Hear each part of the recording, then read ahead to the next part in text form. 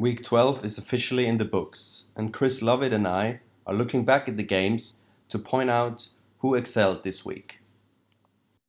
So, when we look at some of the good performances in this week 12, I think you definitely, I might be biased here, but you definitely have to look at the 49ers win against the Rams. They're now back in the playoff mix after their 23-20 win, and they've actually swept the Rams and have won 4 consecutive games against their LA rivals. So that was a huge win just to get back into it. Yeah, definitely. It was probably their most impressive win of the season. The Rams obviously on a pretty high upward trajectory at the moment. Their stocks are rising quickly. And yeah, I thought all round it was an excellent performance from the 49ers. They even got some good showings from some of their rookies. And yeah, they should be really impressed with that performance. Yeah, the return of Debo Samuel and Raheem Mostert was huge. Like Debo Samuel had a career high in receptions and yards with 134 yards. And it's just kind of surprising and shows how good Kyle Shanahan is that like Nick Mullins, a guy that nobody have ever heard of like until like a year ago or like I don't know how many months ago, but he like outplayed like Jared Goff, like a former number one pick. That just shows you how important coaching is in the league. Yeah, definitely. And the also, if you go back to the beginning of November, the 49ers, they had, I think it was 22 players either on injured reserve or on the injury report or the COVID list. That's almost all, well, that's potentially all the starters on the team. And they've shown excellent resilience to not give up on this season. They're probably in the hardest division in football right now. 3 other very good teams in it, and yeah, they've done very well to even be considered in the playoff picture at the moment. Yeah, and I have very high hopes of like regarding the rest of the season because I've also read yesterday that apparently George Kittle and Jimmy G might not actually be out for the season after all, and they both look very well in their rehab and might actually come back this season, which would give the team obviously a huge boost towards the end, and maybe they can make a playoff push. And I don't think any team in the NFC would want to play the 49ers if they're like back and healthy. Yeah, I would totally agree. One of my big highlights from the week, and it's a pretty obvious one, but I still found myself slightly amazed by it, is the Chiefs, and obviously specifically that excellent offense. You almost run out of superlatives to describe the Chiefs' offense. It was easily the best offense last year, and it's just got even better this year. And they've added some excellent. Obviously Clyde Edwards-Helaire was an excellent rookie they added. They've seen development from their players, and they can just beat you in so many ways. I think when I'm watching the Chiefs, I don't think 2 offensive performances are ever the same. There's always something new they're adding in, and I think at the moment they're pretty much just definitely impossible to predict and maybe even impossible to stop at the moment.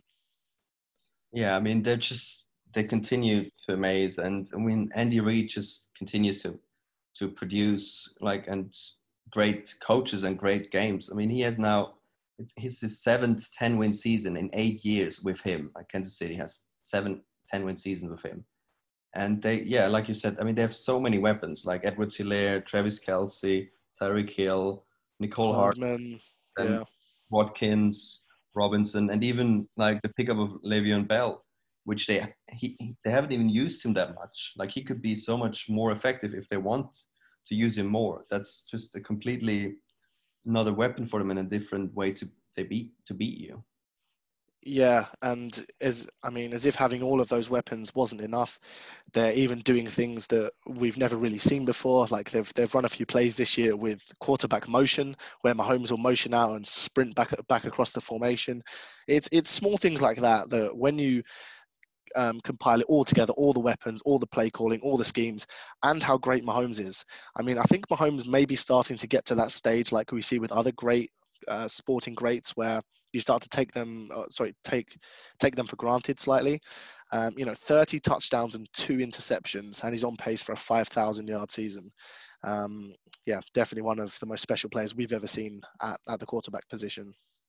Yeah, that's actually a ridiculous stat. And I think if they can stay more or less healthy and nobody's going to land on the COVID list for a long period of time, they definitely have to be regarded as the Super Bowl favorite for me. If their offense continues to roll like this, like yeah, it's hard to see a defense that could stop them. Yeah, and I think for a defense to stop them, you need so many different things. Like we saw this week with Hill obviously having 200 yards receiving in the first quarter. As a defense, you need a corner with top speed that can run with him. The Bucks didn't have that, and they obviously paid the price. You need extremely athletic linebackers and safeties to cover those running backs and tight ends, and you somehow need to find a way to get pressure with just 4 guys because you need 7 back in coverage to try and slow down Mahomes. So it's pretty much an impossible task, and I definitely can't see a defense that's built with a minute that can handle the Chiefs. My second positive of the week is Deshaun Watson. More so him, I think, than the Texans, because like it's kind of funny that ever since Bill O'Brien's departure, like things are looking so much different for the Texans as a team, and especially also for Deshaun Watson. Like if you just look at kind of, he had only 6 passing touchdowns while he was still with Bill O'Brien, and since his firing, he has 18 and only 2 interceptions, which is kind of amazing, and how the coaching changed the play of Deshaun Watson. Yeah, definitely. And you've also got to factor in that Bill O'Brien was also the GM, and he seemed to be trying to do everything in his power to stop Deshaun Watson, almost, trading away his number one target, not really putting any capital towards the offensive line. I know they traded for Tunsil. But yeah, they've been reluctant to invest in pass protection, and it seems like through all of that, and when you factor in he doesn't have a great defense, Deshaun can just keep it going, and he's definitely emerging, if not already emerged, as a top 5, definitely top 7 quarterback in the NFL.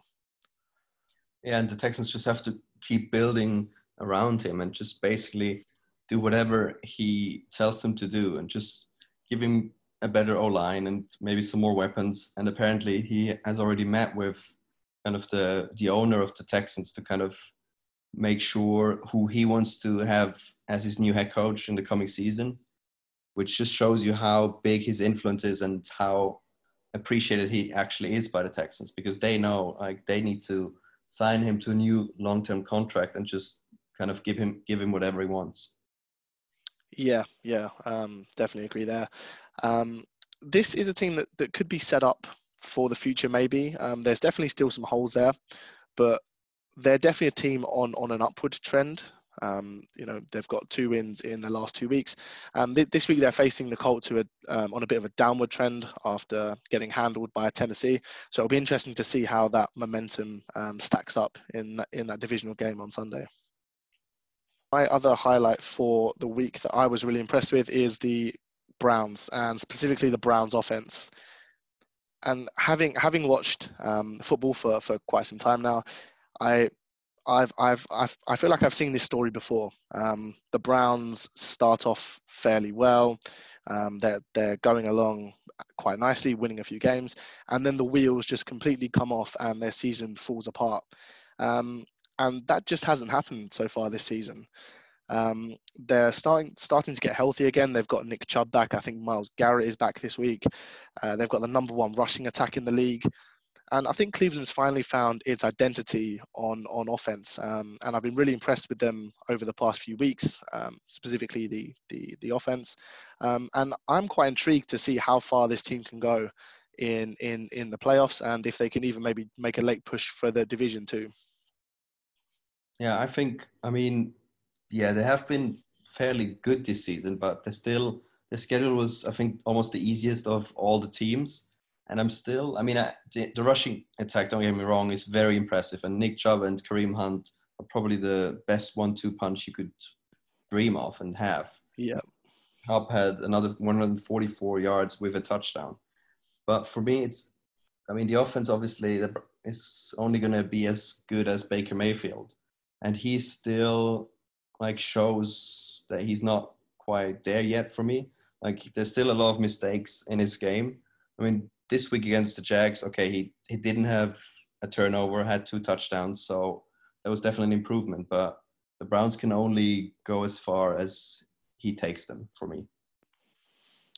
Yeah, and I think the last 5 weeks of the season will go a long way to answering those questions. They play the 2 New York teams, which you can probably both chalk up as wins, and then the Titans, Ravens, and Steelers. So a stern test just going into the playoffs, which is, I guess, exactly what you want to see. And just to touch on Baker slightly, I mean, I think the Browns have been a bit unlucky with injuries this year. Obviously, Odell's gone down.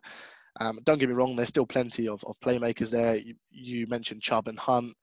He's also got Jarvis Landry, Hooper, and Joku that he can throw the ball to. But I think they've also had quite their last couple of weeks have been pretty bad weather. So I think some of their offensive stats have been a bit down from that.